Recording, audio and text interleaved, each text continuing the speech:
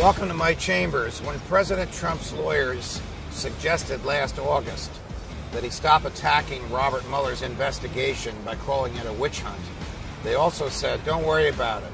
It's not about you, and it'll be over by Thanksgiving. Well, we now know that Thanksgiving is over and the investigation is still going on.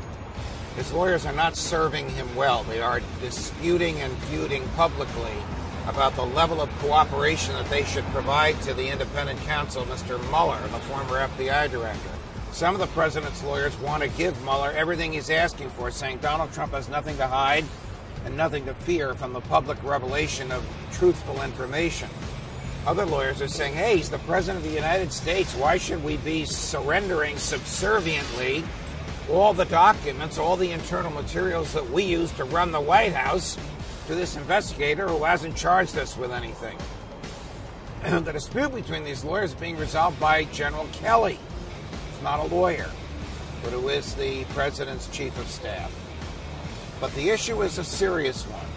You see, President Trump and General Flynn, Michael Flynn, the former national security advisor, entered into a written agreement. Their lawyers did, called a joint defense agreement, in which the lawyers agreed they would cooperate with each other, they would share information with each other, and anything one team heard from the government would be shared with the other team. And then they said, we will sink or swim together. We won't point fingers at each other. Until last Wednesday, after the president had left the White House for the Thanksgiving holiday weekend, which he was spending at his Florida estate, General Flynn's lawyers sent a letter to the White House saying, we're no longer in this agreement because they are talking to Bob Mueller. That is very significant. The general's lawyers are negotiating a deal with the special prosecutor. What could General Flynn give the special prosecutor in return for the special prosecutor reducing the prison exposure of 60 years, which the general is facing if he's charged and convicted with everything for which they have evidence against him? We don't know what the general has. We don't know what he says he has. But he's willing to discuss it with the prosecutor, and that's not good news for the president. None of us should rejoice about this. Whatever you think of the president's policies, whatever you think of his personality, he's the lawful elected president of the United States. And we all should be concerned when the special prosecutor is getting too close. Welcome to my chambers. Fight the good fight. For freedom!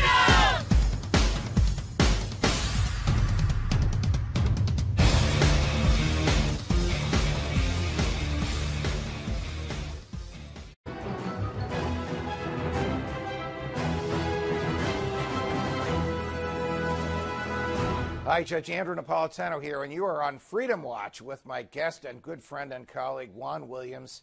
He's a Fox News political analyst, a co-host of the great show, The Five, here on Fox News Channel, and he's the author of the book, We the People, a book I was happy to read and pleased to endorse. All right, thank you. So you saw the President of the United States earlier this week sitting between two empty chairs in the Roosevelt Room, and in front of one of the chairs it said Nancy Pelosi, and in front of the other it said Charles Schumer. Okay, I get the idea of a prop and trying to win the moment with a photo op. Can Donald Trump negotiate with Democrats whom he repeatedly insults? Well, that's the problem. So this started with the tweet in which the president indicated that he didn't have any deal that he thought was acceptable on the budget, so that he couldn't really negotiate with the Democrats, that they would have to come to him and say, Mr. President, here are some concessions we're willing to make in order to make the deal. The Democrats saw that as a business ploy by the businessman Donald Trump that was intended to put them at a disadvantage at the start of the negotiation, and withdrew. Now, a lot of people say, well, they should be willing to go talk to the president. He's the president. But from their perspective, I think they were trying to level the playing field. All right, so Pelosi and Schumer are pros. Do they really take it to heart when he insults them? Are they really sore when he insults them? Or is their response to those insults, and I think they are insulting the things he often says about them, is their response to those insults just a negotiating technique? I think at this point it's just a negotiating technique. You know, part of this equation begins way back when the president had an interim budget deal struck and everything got pushed back to the end of the year to December. Right. That was a tremendous win for the Democrats because it put the president and Republicans in a box with regard to a government shutdown. Right. They've got to make a deal in a short frame here, and the president needs 60 votes. Okay, so this is not like the tax bill that he is attempting to push through with no Democratic votes. Right. This cannot happen without at least 8 Democrats in the Senate, assuming he gets all the Republicans. Assuming he gets all the So he has to negotiate with Chuck Schumer at some point. No question. So the question is, are the Democrats of good faith and understanding, or do they think it's to their political advantage to force a government shutdown? Okay. Can he do the opposite of what he's now threatening to do? Can he basically say to the Republicans, go take a hike. I only need a few of you. I have all the Democrats on my side. Wow, that would be different. You know, this is interesting because when he's done this in the past... He did do this one time in the past. I forget what it was for. Yeah, no. He alienated a lot of Republicans because he was willing to make a deal with Chuck and Nancy. And whatever the deal was, it happened. Yes. So this is the kind of thing that, you know, it's a reminder, Judge, that Donald Trump is sui generis. And you being a great lawyer, you would know that means one of a kind. Right. One of a kind. He is not a Republican as we normally think of Republicans. In fact, his big supporters on talk radio, on the internet, Steve Bannon, regularly go after Senate Majority Leader Mitch McConnell, Speaker of the House Paul Ryan. And in that situation, what you would get President Trump saying is, I am not only one of a kind, but I am above all others. All right, so are you telling me, last question, if Donald Trump serves a full 4-year term, there's going to be more and more and more of this unpredictability and in your face? Judge, did you just say if? You don't think you think it might be? I'm challenging I don't know. But if he serves 4 years, I suspect that this becomes far more common. Yes. That he will do deals with anyone he can do a deal with. He is hungry. He needs the tax bill right now because he's got nothing. He's got to show something. And so even though, in my opinion, and in public opinion, because the public opinion polls are clear, it's not a good deal, he wants to claim a win. And that same imperative would be at play in subsequent years. Got it. Would you agree with me that the Republicans who are cheering this tax bill on are the elites and the office holders? It's not the base.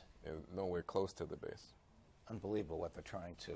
it's kind of shocking because it's not good for the country. Yes, I know my taxes are going to go up. And right, yours yeah. I don't get... And middle class, the Trump's base, his supporters, their taxes are going up. Got it. Juan, always a pleasure. Thank you very much. From New York, defending freedom whenever they let me, Judge Andrew Napolitano. See you next time, America.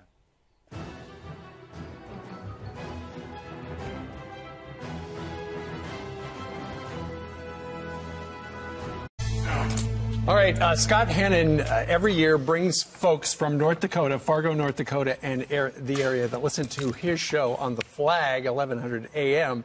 here into New York City. You never pay for these people; they're on their own, right? They are, yeah. You know, we're Should we change that? How does that work? Do you talk about the show or the trip every year on the radio, and then people sign up to come with you? Yeah, my wife is the tour guide. She's hiding somewhere here. Where but is she? Yeah. Maria's hiding. She's over here. She's in the Why? So anyway, she loves New York. She's kind of the fun tour guide. She puts the trip together. We go to a few different Broadway shows, and we see, all the sights. We like to be here for the lighting of the Christmas tree. So yeah, and that's tonight. It is. Yeah. I love that you do that because a lot of radio hosts or TV hosts, we listen to you guys, we watch you on TV, but you seem unapproachable sometimes. You clearly are not. And that's so. Isn't that amazing? Is that? Well, thank you. I think we should organize a trip. Where are we going to go? Yeah, come to North Dakota. Yeah, we should. Thank you. I saw Janine Pirro, one of our anchors. She's organizing a trip to Israel, inviting all the viewers out there to sign up for that. We've got Bakken oil. Right? We've got unbelievable agriculture. We've got Carson Wentz, Miss America. What's not to love about North Dakota? Carson Wentz, Bakken oil. Shale. Huge play of oil. Second shale. biggest oil producing state in the union right now, behind Texas. Wonderful. So a lot going on in North Dakota. You guys come see us. We would love to. All right. What about the sweatshirt? This is where our kids had gone to school. Okay. Shanley Deacons, John Paul II Catholic School Network in Fargo, North Dakota. So that's fantastic. Yeah. You're going to be in their good graces now since you wore that on TV. I hope so. Well, it's a good enough school. We got one of our daughters to that school. My wife's wearing the sweatshirt from. That's she's going freshman up there this year. Congratulations. That's wonderful. Well, it's really good to have you. Thank you very much. very much. Welcome to New York City. You want a picture? Sure. Okay. All right. Come on, get in here. All right. Get in here. All right. You will be in the middle. Now, everybody's going to take a picture of it. All right. And all right, folks, who is the loudest one of the group? Lloyd. Lloyd? Yeah. All right, Lloyd, you want to say something on TV? Well, yeah. Am I live now? yeah. I want everybody back in North Dakota. I'm enjoying my trip very much. All right. It's good to be here, too. Very good to be here. People are very nice. What do you love so much about his radio show? Well, he talks good sense. And then over here we've got my friends who this man proudly served with the old guard. Introduce yourself and your group. My name's Dave Barra, my wife Gail, Yeah. Donna, and Charlie Pringle. Yeah. And we're here at your request to kind of celebrate the Old Guard 20th reunion. That's right. Steve was speaking to the group and invited them to come to Fox and Friends, and they are from South Carolina. They are indeed. Now the surprise for them is they're from South Carolina, but they're going to North Dakota. All right. Real pleasure. All right, that's it. We'll see you back here tomorrow, everybody. Bye, everybody.